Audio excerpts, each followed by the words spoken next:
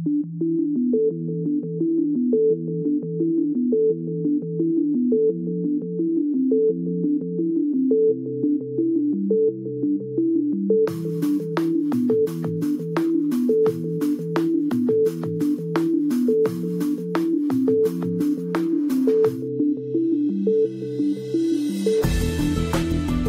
service the seals, begin by removing the 8 discharge manifold bolts using a 10 mm Allen wrench. Using a rubber mallet, tap the discharge manifold away from the drive end.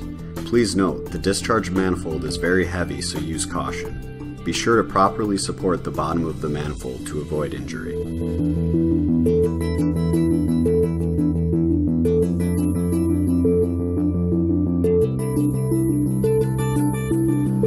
The V-packing spacers may or may not stay in the discharge manifold during removal. To remove the adapter from the discharge manifold, use 2 screwdrivers to pry it away from the manifold. Inspect O-ring and backup ring for damage. If the V-packing spacer remained in the inlet manifold, use a reverse pliers and grasp the inside of the adapter, pulling away from the manifold. Inspect O-ring and backup ring for damage. Use a small pick to remove the inlet manifold O-rings. To remove the inlet manifold, start by removing the 4 inlet manifold bolts using a 12 mm Allen wrench. Using a rubber hammer, tap away from drive end to create separation. Then, using 2 screwdrivers, work from each side between the manifold and crankcase and remove.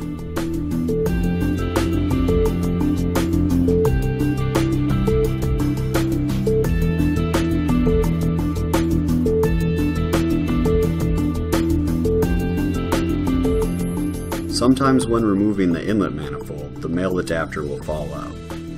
One side is notched, one side is V-shaped. Next, remove the V-packings with a screwdriver. There are 2 V-packings in each cylinder.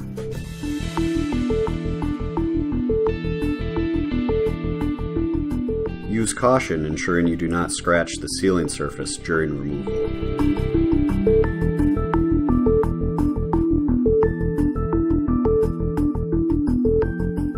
Remove the female adapter and inspect for wear on inside.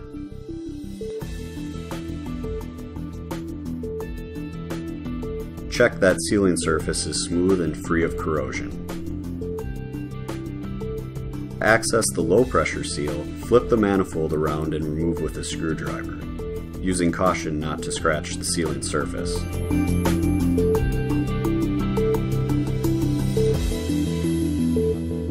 Check the inside of the seal for wear or damage.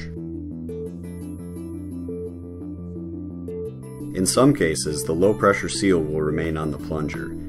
These can be pulled off the plunger by hand.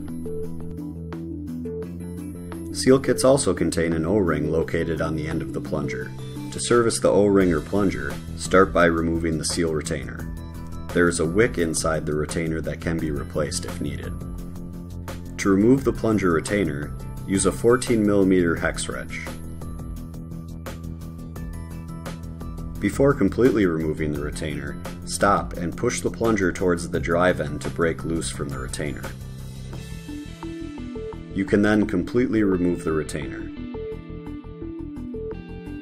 Inspect the O-ring and backup ring for damage. Remove the plunger and inspect for cracks or abrasion to the surface.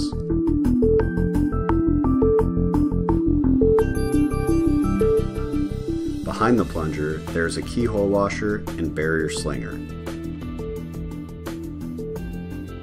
In the case of a water leak, these serve as barriers to keep water from the oil seal in the drive end. To reassemble, start with the barrier slinger with the cup away from the oil seal, followed by the keyhole washer. Direction is not important. Next, place the plunger retainer on the plunger. It will only fit in one direction.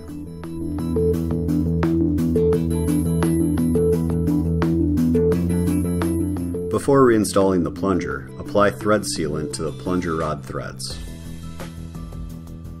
Thread on the plunger and torque to proper specification. Install the plunger retainer with the wick pointing down towards the oil pan. Install the new low-pressure seals with the spring side down and press into place.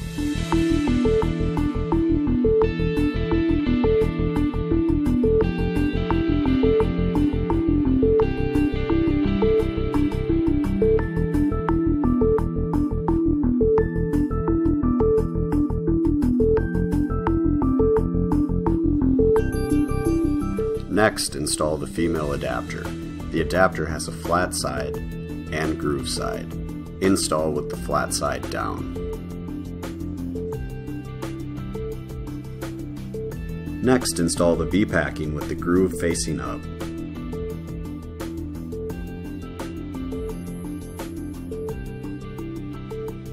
Install the second V-packing, also with the groove facing up.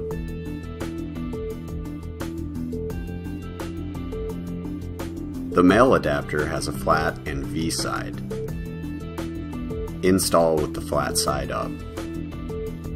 Before installing the V-packing spacer, be sure to replace with new O-rings and backup rings included in the seal kit. The V-packing spacer has two distinct steps. The larger side goes down into the discharge manifold. Press into place.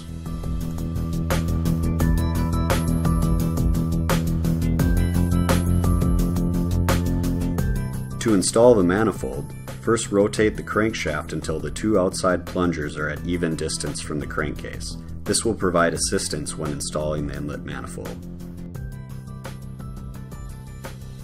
Replace the inlet manifold and press into place. Install the 4 manifold bolts and torque to proper specification.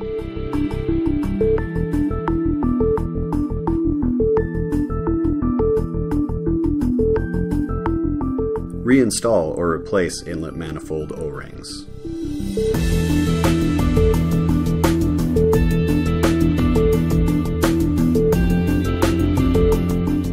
Next, install the discharge manifold.